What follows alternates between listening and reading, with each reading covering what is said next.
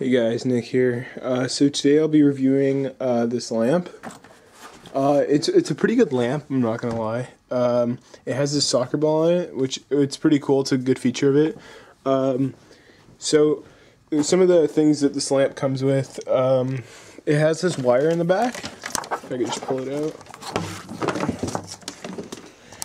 So yeah, it plugs in. You could like plug it into like any outlet in the wall, and that's what makes it work.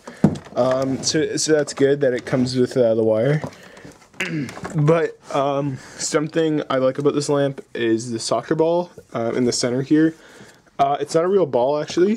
It's hard, but it's a pretty good feature because you maybe think it's a real ball when you first look at it.